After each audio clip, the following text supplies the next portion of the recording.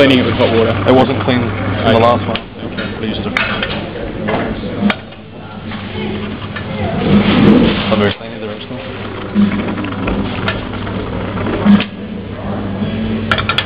You're gonna video the whole thing? Well, how fast can you make it? This is my first day, so not very fast. Okay. So you might need a lot of footage. Yeah.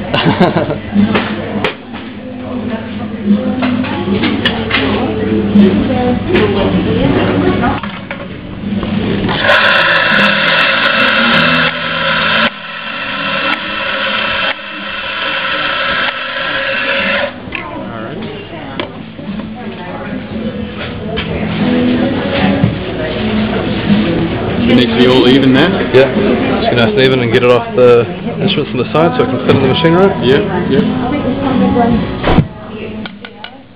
Put it down. Get some nice and even, get some bits on the side. Yep. There's a line around here. Oh, it's got to be down on that line. It's got to be even on the line, it's not so even here, so I sort of push it over a little bit. Alright. Hooks in there somehow? Yeah. So I'll just get the milk ready before I do it. Yeah. Oh, you got to warm up some milk, huh? Yeah. Get some cotton milk in the fridge. It's still quite warm from when it was last year. Okay. I don't know if it'll be alright, but there's too much in it to actually do it. Yep.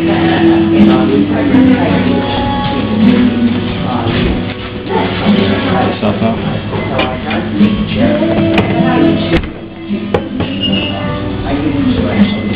Do you want it in a takeaway cup or do you want it in a...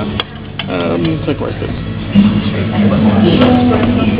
The different cups for different coffees? Yeah, these ones, the flat whites and the short blacks and everything else is the big one. Did I just put it in this one? Yep. Sure you did. Start that now. So you hit a switch then, what was the switch there? Is that double shot? Okay. Double down here? Oh, that was for the coffee? Yeah. And this is the steam and the... Yep.